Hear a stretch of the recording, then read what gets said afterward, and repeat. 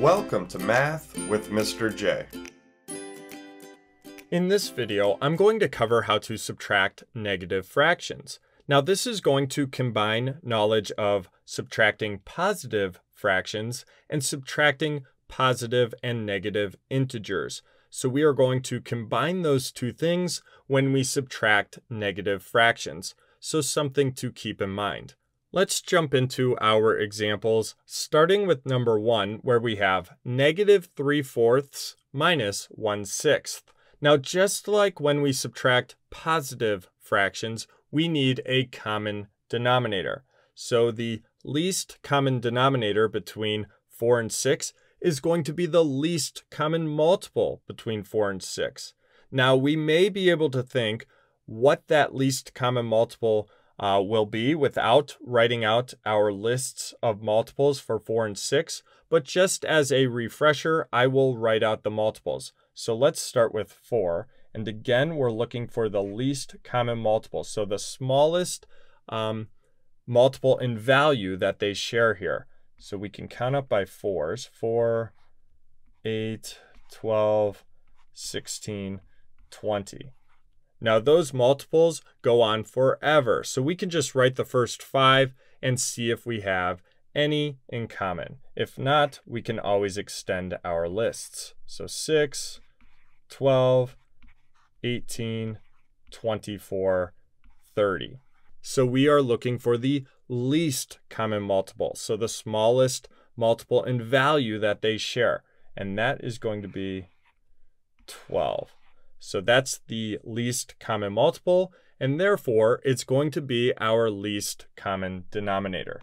So 12 here. And now we need to rename our fractions with that common denominator of 12. Now these are going to be equivalent fractions, so we are not changing the value of the problem at all. Let's start with negative 3/4. So how do we get 4 to equal 12? Well, 4 times 3 is 12.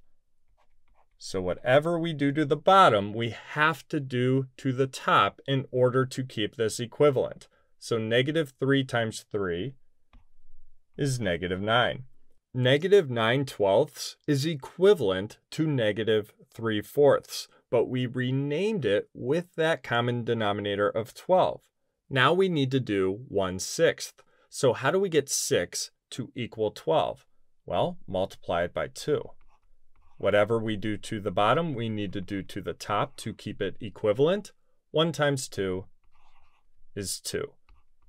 So now we have our common denominator of 12, and we have our fractions renamed with that common denominator of 12. So we are able to subtract.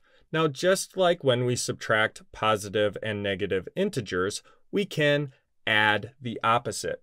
So let's add the opposite. Well, the opposite of positive 2/12 is negative 2/12.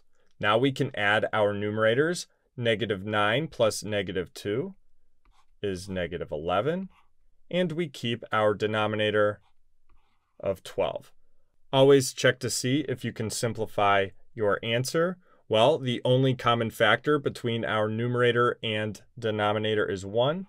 So we are in simplest form, and our final answer is negative 11/12. Let's move on to number 2, where we have negative 5/15 minus negative 9/10. Now again, the first thing that we need to do, we need to find a common denominator. And the least common denominator is going to be our least common multiple. So let's find the least common multiple between 15 and 10. We'll start by writing out the multiples of 15.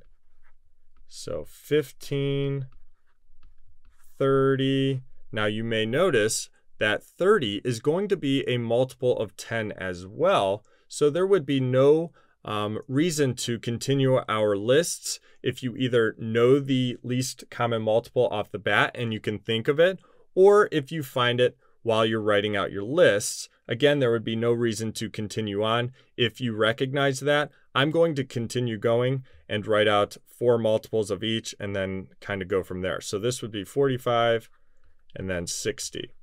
So let's write out our multiples of 10 here. So 10, 20, 30, like we talked about, 40. So 30 is going to be our least common multiple. So I wrote out 4 multiples each for 15 and 10, and then looked for the least common multiple. Again, like we talked about with number 1, if you do not see a least common multiple as you write out your lists, you can always extend your list. My suggestion, write 4 or 5 multiples and then go from there. So our least common multiple, and therefore our least common denominator, is going to be 30. Now let's rename. How do we get 15 to equal 30? Well, multiply it by 2. Do the same thing to the top. Negative 5 times 2 is negative 10. How do we get 10 to equal 30? Let's do negative 9/10. Well, multiply by 3. Do the same thing to the top to keep it equivalent. Negative 9 times 3, negative 27.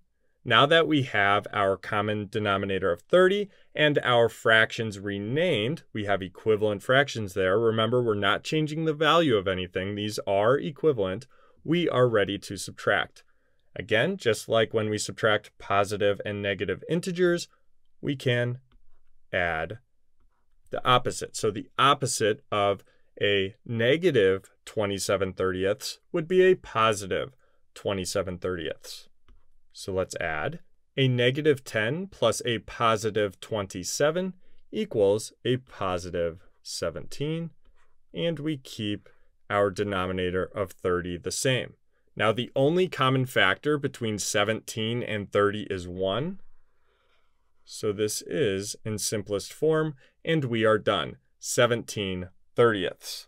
Now there is one more thing I do want to mention, and it's about subtracting a negative. So for example, number 2, we started with negative 5/15, and we subtracted negative 9/10. We ended up, for our answer, with 17/30. So we increased in value, even though this was a subtraction problem. Now that's because when you subtract a negative, you actually increase in value. You can think of it as subtracting or taking away debt, which is a good, positive thing. So again, when you subtract a negative, you are going to increase in value.